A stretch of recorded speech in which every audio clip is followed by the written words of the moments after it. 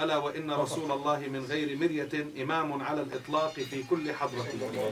فالنبي صلى الله وسلم وبارك عليه وعلى آله هو الأكمل من خلق الله في كل عالم برأه الله.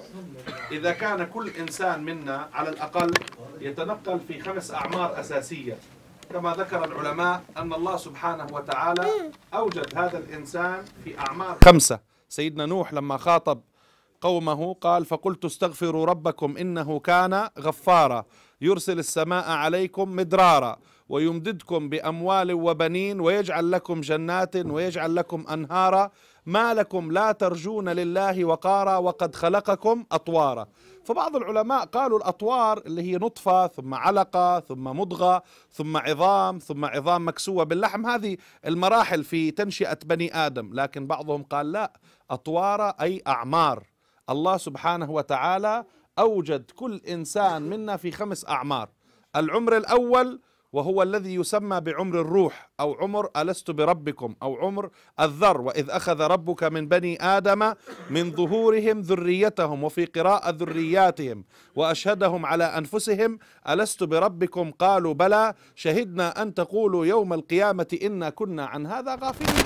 يا أيها الروح هل ترضى مجاورة على الدوام لهذا المظلم الكدري؟ وأين كنت ولا جسم تساكنه؟ ألست في حضرات القدس فالذكري تأوي مع الملأ الأعلى وتكرع من حياض أنس كما تجني من الثمر تأتي عليك نسيم القرب مهدية عرف الجمال كعرف المندل العطر ثم جعلت بأمر الله في قفص ليبتليك فكن من خير مختبر. وحين أبصرت هذا الجسم قد برزت به العجائب من باد ومستتر أنستك بهجته ما كنت تشهده من قدس ربك فاعرف ضيعة العمر. هذا عمر يسمى بالعمر القديم أو العمر الأول. حتى قال النبي صلى الله عليه وسلم: الأرواح جنود مجندة ما تعارف منها أي في ذلك اليوم يوم ألست في هذا اليوم ائتلف، وما تناكر منها في ذلك اليوم في هذا اليوم اختلف. بل حتى جاءت شواهد عجيبة عن هذا اليوم. جاء في مسند أحمد أن الله خلق الخلق في ظلمة فرش عليهم من نوره فمن أصابه نوره فقد اهتدى. وجاء في روايات عن أبي وعن علي أن الله عز وجل قد استوثق هذه الشهادات من بني آدم في صحيفة في كتاب برزخي على هيئة برزخية أودعها وألقمها الحجر الأسود الأسعد. جاء عن أبي وعن علي أن الله ألقم الحجر الأسود الأسعد هذا العهد. لذلك أول ما تدخل البيت، الله يرزقنا وإياكم زيارة البيت والطواف في تلك الساحة الغنة، تقول: اللهم إيمانا بك وتصديقا بكتابك ووفاء بعهدك، إشارة إلى العهد القديم. ثم جعل الله عز وجل هذه النسخ الروحية أو هذه النسخ النفسية في مستودع، فمنها مستقر ومستودع. واللي بيجي الدور بيطلع لهذا العالم من لقاء الصلب والترائب يحصل بث، وبث منهما رجالا كثيرا ونساء، وتشترك وتشتبك المكونات الثلاثة: عنصر النفخة العلوية القدسية، ومادة الطين الأرضية التي تأتي عبر التخلق نطفة وعلقة، ثم تكون النفس المعادل بينهم سر المدافعة، ويعيش الإنسان هذه الدنيا. ثم من بعد هذه الدنيا تقوم قيامة هذا الإنسان، ينادي منادي الارتحال ويدعو داعي الانتقال، فتذوي زهرته وينتقل عن هذا العالم ويعدم شبحه عن الوجود في هذه الدنيا. لكن الإنسان لا ينتهي، لا ينعدم. الموت هو عبارة عن انتقال من طور إلى طور، من حياة إلى حياة، من عمر إلى عمر. الفرق إنه في الدنيا نحن بنعيش بمدة ومادة، أما في البرزخ فتخف وطأة المدة والمادة. قال تعالى: ومن ورائهم برزخ إلى يوم يبعثون. بل جاء في الآثار أن الميت يصرخ صرخة يسمعها كل من في الأرض إلا الثقلين لو سمعوها لفزعوا. هات واحد منكم الآن يصيح من بيت آل عرابي، بده يسمع في أي ناحية ولا في أي مضارب ولا في أي جهة، هذا في باطن الأرض في دركات الأرض يصيح صيحة يسمع سمعها الثقلين لفزعوا. هذه قالوا صيحة الروح. صيحة الروح أعظم من صيحة الجسد. إن الميت يسمع قرع نعال أصحابه إذا ولوا عند دفنه. كيف هذا بيسمع؟ يرى مقعده في الجنة، يرى مقعده في النار. إذا خفت وطأة الجسد. جاء في موطأ مالك: روح المؤمن على نسم الطائر. بل نهينا بنص القرآن في آيتين، الآية الأولى في التصورات والآية الثانية في التصرفات. في التصرفات قال: ولا تقولوا لمن يقتل في سبيل الله أموات، والثانية: ولا تحسبن الذين قتلوا.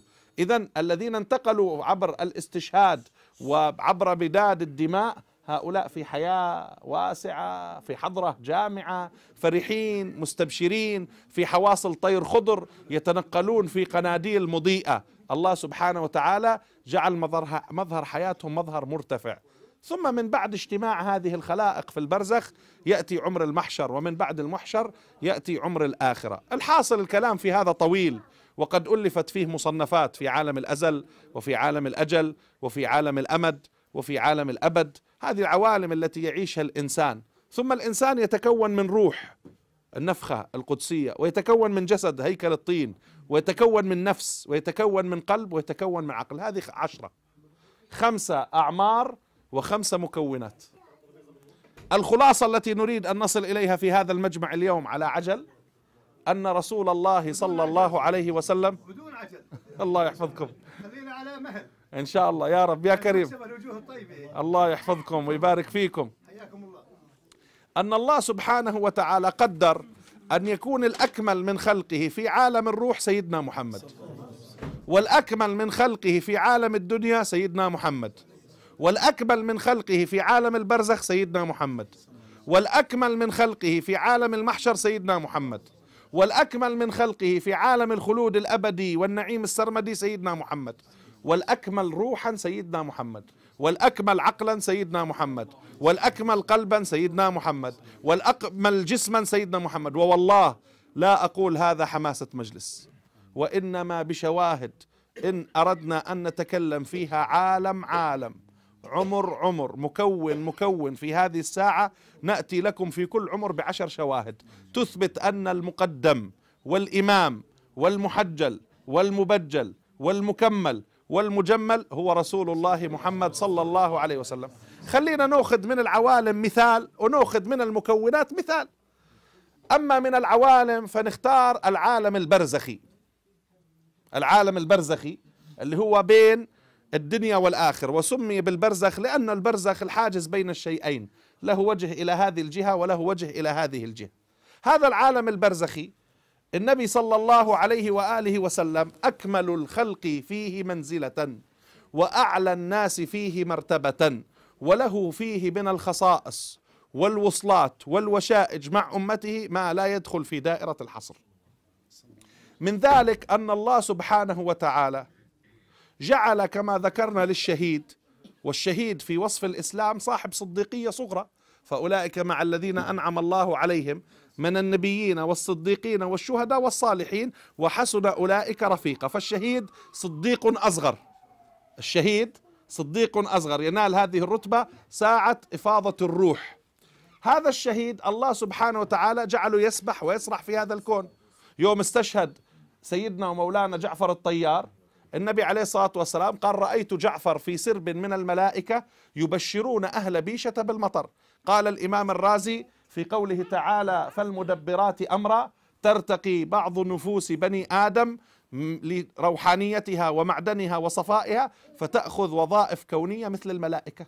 بل في الحديث الذي يذكره ابن حجر في الإصابة أن النبي عليه الصلاة والسلام وهو يعزي السيدة أسماء في مصابها بزوجها سيدنا جعفر ومعها أولادها الثلاثة يلتفت هكذا إلى علو ويقول: وعليكم السلام ورحمة الله وبركاته. قالت: على من ترد السلام يا رسول الله؟ قال: هذه روح أخي جعفر، فتحت له أبواب الجنة أبى أن يدخلها، أتى في نفر من الملائكة يسلم عليه. وذكر ابن كثير أن القصة تعددت، بل 2 من الصحابة من أصحاب النبي عليه الصلاة والسلام كان بينهم أخوة، وهذه ذكرها القصة حتى ابن القيم في كتاب الروح. وهدول كان بينهم محبة في الله، واحد اسمه الصعب ابن جثامة وواحد اسمه عوف ابن مالك. قال له: يا أخوي، اللي بيموت أول يجي يخبر صاحبه يطرب له. قال له: هو اللي بيموت بيجي؟ قال له: هذا عالم فسيح، بس هذا عهد. قال له: عهد. اللي بيسبق على البرزخ يجي يخبر صاحبه. المهم انتقل أحدهم أولا أسبوع 10 أيام، شافه في المنام. خير؟ قال: الحمد لله ربك غفر. قال له: بس في سطع أسود، لون أسود هذا في رقبتك.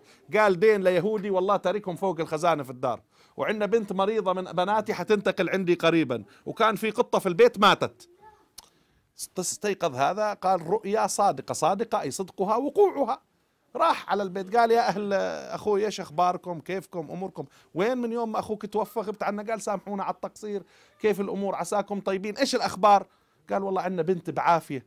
قال فين البسة هذه اللي الطوافة كانت عندكم في البيت؟ قال والله ماتت بعد ما مات أخوك ماتت. قال طيب ممكن أدخل على غرفة له، في عندي أمانة جوا كنت تاركها معه. والله دور في مكان الخزان اللي كلمه وجد الفلوس. راح على نفس اليهودي وقال له أسألك الله إلا تسامح صاحبي، هذه الفلوس.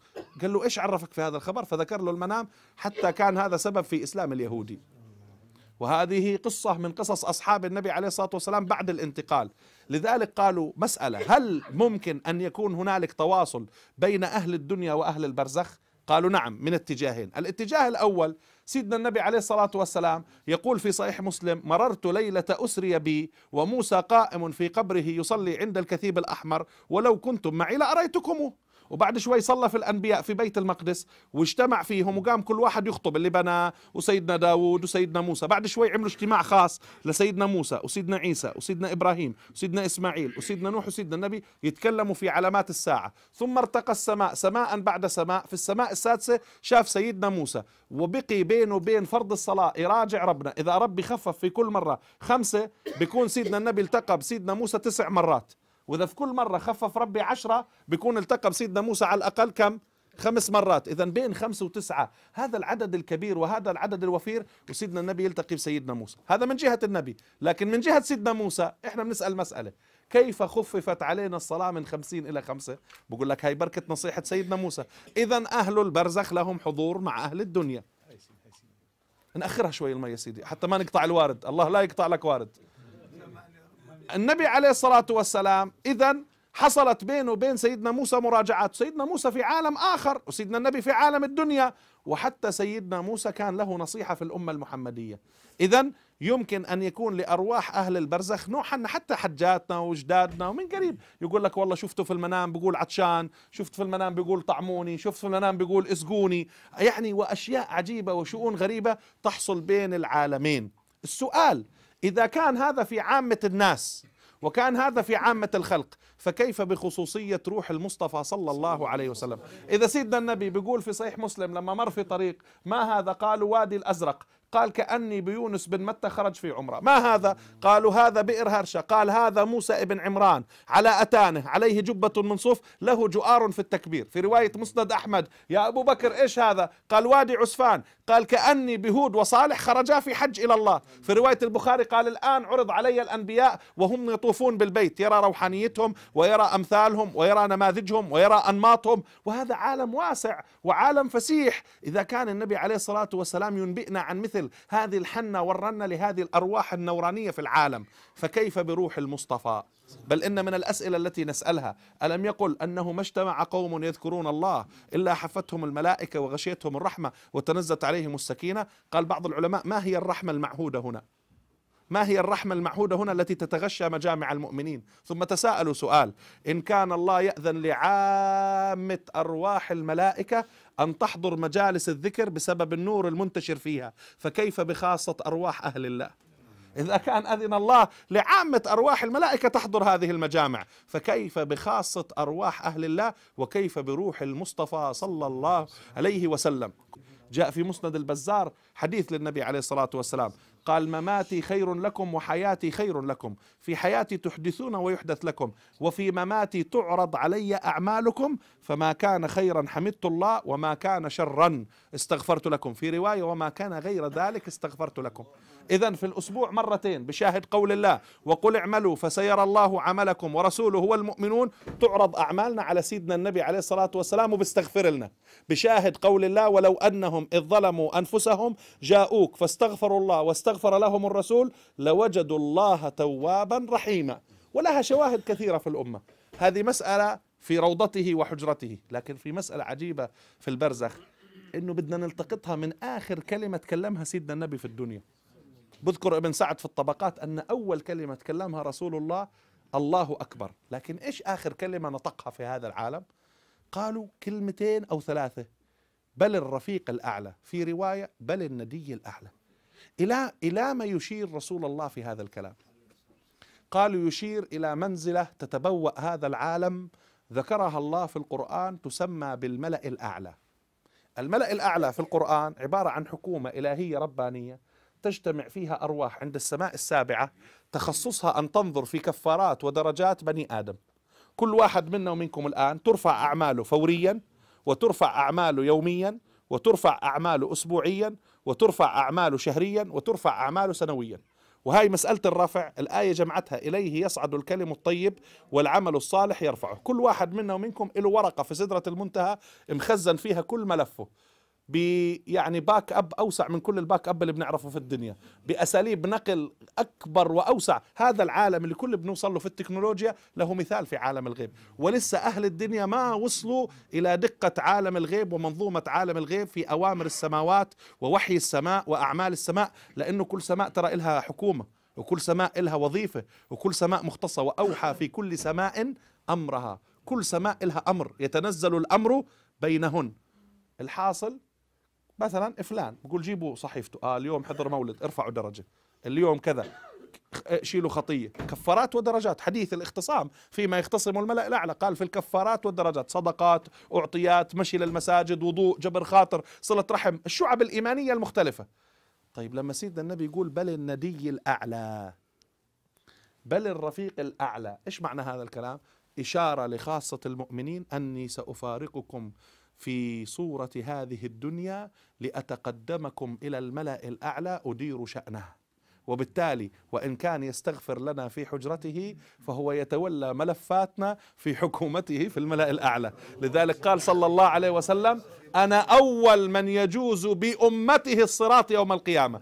وكأنه الأمة سيدنا النبي حاضنها، قال بأمته، الهاء ضمير يعود على ذاته عليه الصلاة والسلام، والباء جار ومجرور، فعل أو صيغة مشتقة على هيئة الفعل، صفة مشبهة. ففعل النبي وذات النبي هي الأمة محظونة فيها.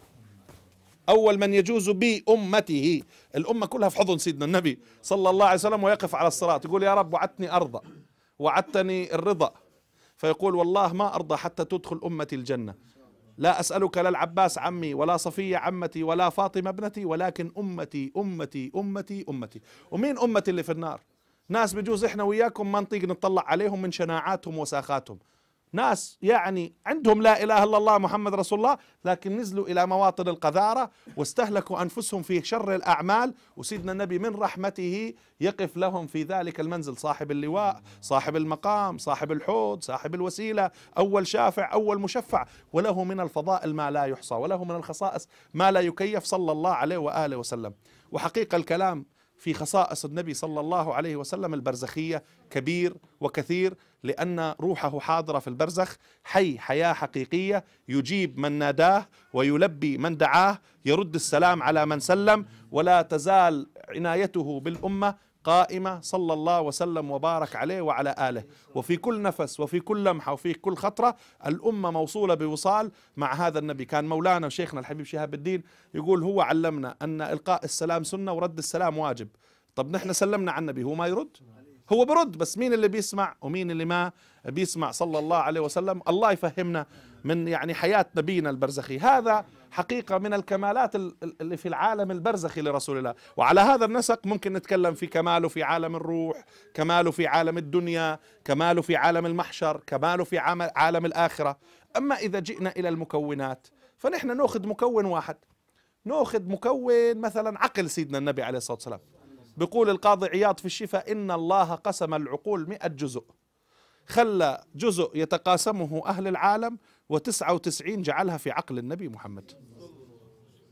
لذلك لا يوجد عقل مثل عقل النبي محمد، لا يوجد فكر مثل فكر النبي محمد، لا يوجد ذهنية مثل ذهنية النبي محمد، لا يوجد حافظة مثل حافظة النبي محمد، لا يوجد متخيلة مثل متخيلة النبي محمد، لا يوجد حس مشترك مثل الحس المشترك الذي في دماغ سيدنا محمد صلى الله عليه وآله وسلم. إيش بنتكلم؟ عقل كوني، عقل رباني، عقل روحاني. هذا يعني مهما تكلمنا في وصف عقل النبي صلى الله عليه وسلم يعني، ومع ذلك كان يحفظ كامل التوازنات.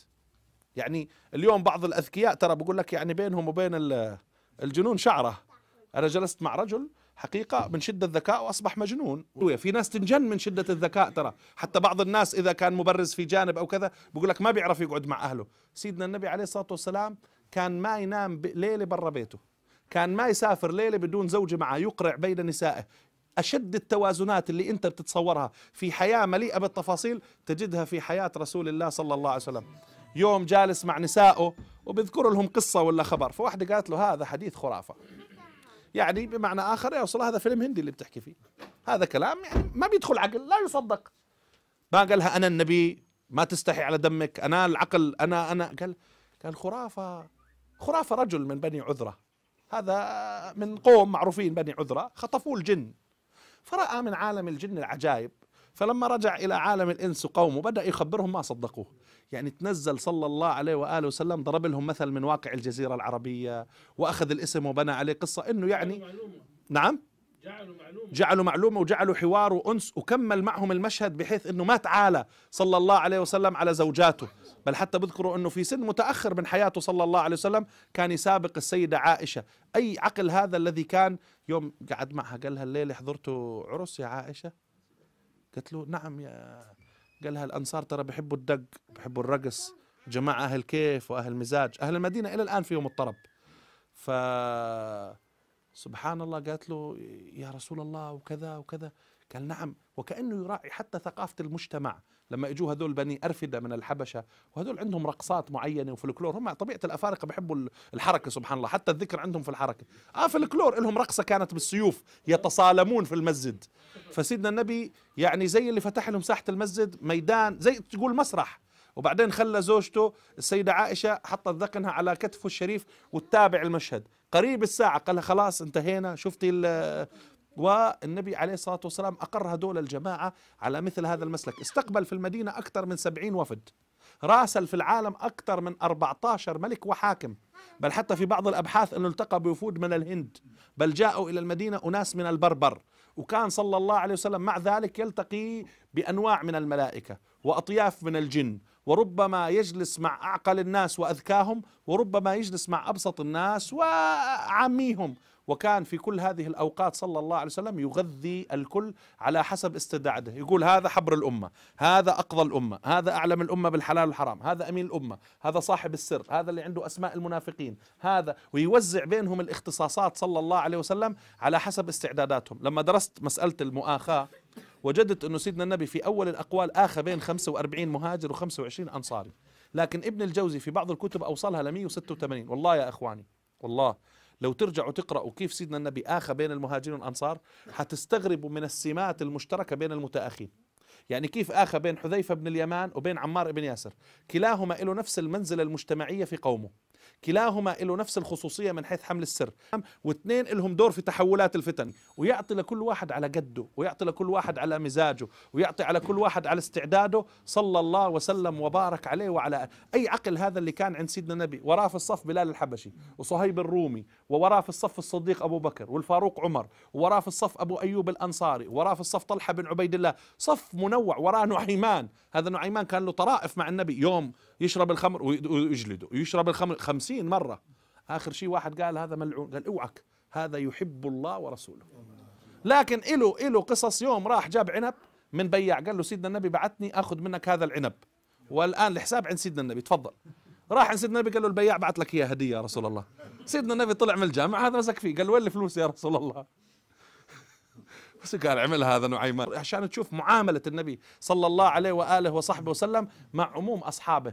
كان مرة التقى بهذا عدي بن حاتم، قال له يا عدي بن حاتم، وأعطاه الوسادة، أنت بصدك عن دين قلة الناس، حتشوف كيف حيصير، لكن أنا أسألك سؤال، أنت مش أركوسي؟ قال له نعم. جاب له مذهبه الخاص في النصرانيين.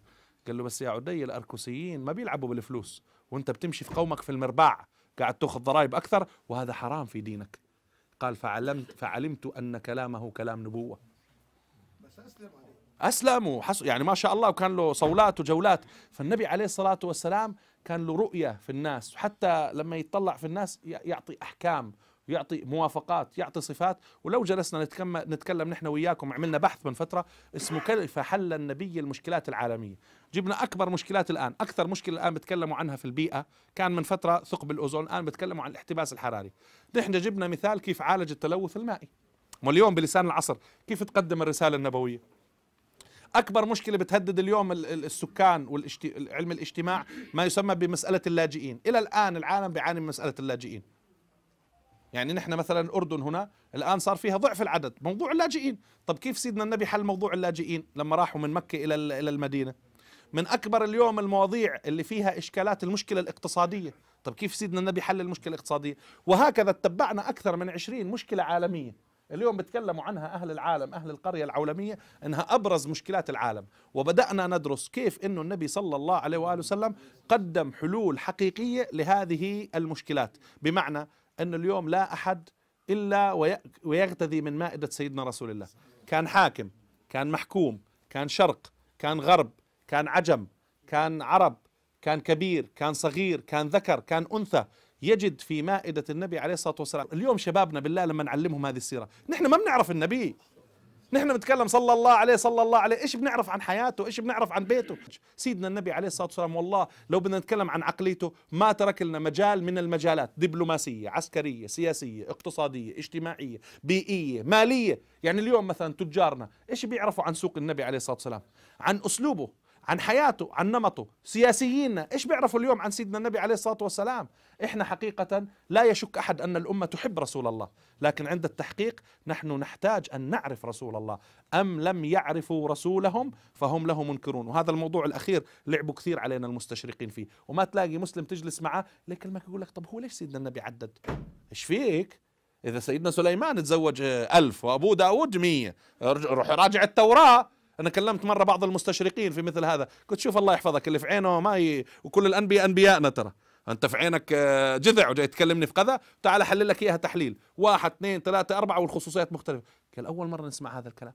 فنحن اليوم بالعلم، بالمعرفة، بالمنطق، بالأساليب المتبعة والمتداولة نثبت شرف وعز هذه الرسالة برسولها. النبي عزيز، والنبي صلى الله عليه وآله وصحبه وسلم حبيب الله. احنا محتاجين اليوم أن نحقق النسبة إليه. كل ما عرفناه أكثر حبنا أكثر، كل ما حبنا أكثر اتبعناه أكثر. أصلا كل ما نعرفه بنصير نصلي عليه بنفس، بنصير نصلي عليه بحضور، بنصير نصلي عليه بمشاهدة، بنصير نصلي عليه بمفردات، بتصير صلاتنا عليه صلاة يعني أهل الحضور معه صلى الله عليه وآله وصحبه وسلم. سامحونا على الإطالة، نسأل الله أن يقسم لنا من كمالات سيدنا رسول الله، وأن يبارك في هذا البيت.